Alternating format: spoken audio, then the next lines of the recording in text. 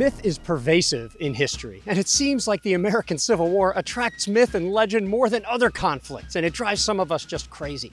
Despite all good evidence that says that most Civil War surgeries, North and South, were performed under anesthesia, we still have the myths about soldiers screaming through every amputation and biting bullets and whatnot.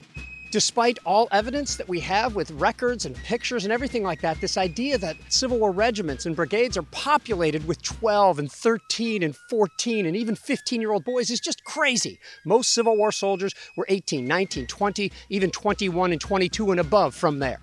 Sure, people tried to watch the Battle of Bull Run, but they weren't on the battlefield. They weren't even right next to the battlefield. They were 4 miles away with their picnic baskets, maybe hearing some of the battle, seeing a little smoke rise from the battlefield. And despite being able to read their writings, understand Civil War people, we still can't help but think that somehow we're smarter than people of the Civil War. If only we were around, we would have told them a better way to fight, a better way to conduct their government. And it's just wrong. And you would be hard-pressed to find a Civil War topic that is more hotly debated than why the Civil War started in the first place. I think the first key is to separate why the South seceded from why people fought. And when you can do that, I think you can understand it a little bit better. I don't know why people debate about why the South seceded. The South told us why they seceded. They told us in the Articles of Secession. They told us in the documents that came with secession conventions and the commissioners that went to other states. They seceded because of slavery. Now, the idea that Southerners all fought for slavery is just crazy.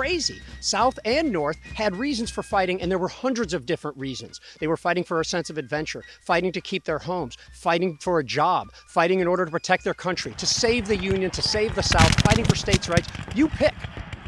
I think that myth really serves to help us paint people of the 19th century with a broad brush. And I think nobody suffers from that more than George McClellan. McClellan did a lot of things very well. You try to manage an army. You try to manage the largest army in the world and be a great communicator, a great tactician, a great administrator, a great strategist, and do all that at once and do it all really well.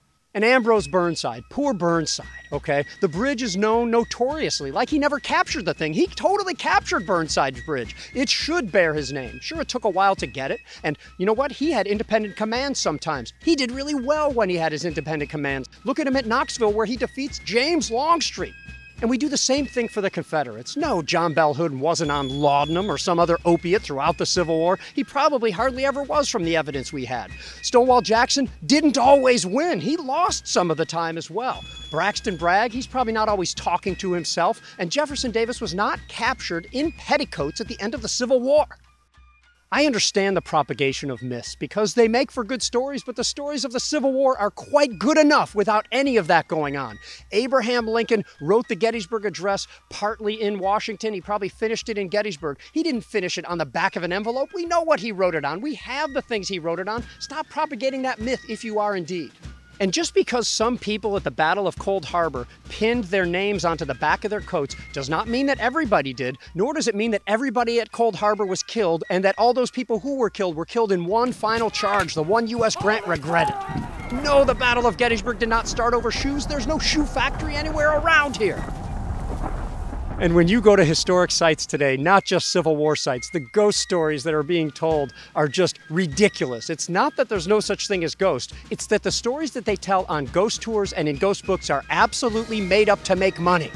So at least study your history with your eyes wide open. I have no problem with people reading historical fiction, watching movies about the Civil War or history that might not be entirely correct. Just know that there's a lot of myth associated with history, and you should be able to separate fact from fiction.